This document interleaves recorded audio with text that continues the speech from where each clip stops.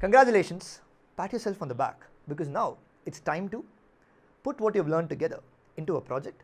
Now, the project we are picking is the Captain America's shield, and like you know in computational thinking, the art is to break a problem down into its smaller pieces, and there are more than one ways to do that, and then solving it.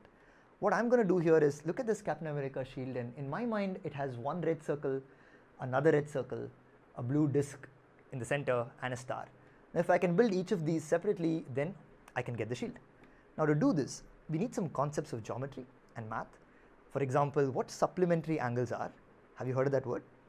Also, how to draw a circle with code, and what are the common angles and how are they working.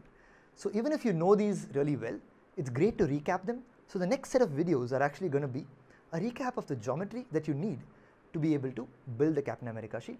So jump in and enjoy learning some math through code.